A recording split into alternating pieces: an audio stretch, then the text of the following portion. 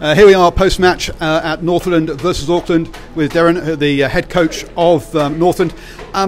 You got, I mean, obviously a very tough evening tonight.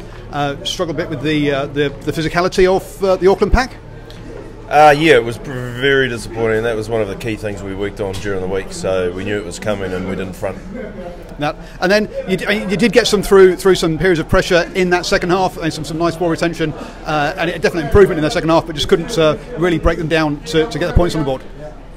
Yeah, we made a few changes and those guys really showed a bit of heart coming off the bench, so and that's what we really lacked in the first half.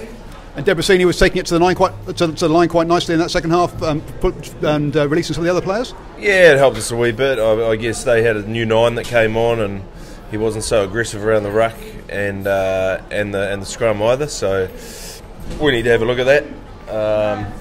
How we manage that in the future.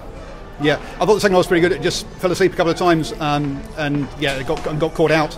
But apart from that, yeah, obviously the first half was tough, but the second half, yeah, some hope for the rest of the season. That's nice of you, mate. We're gonna. Yeah, I wouldn't say that, to be fair.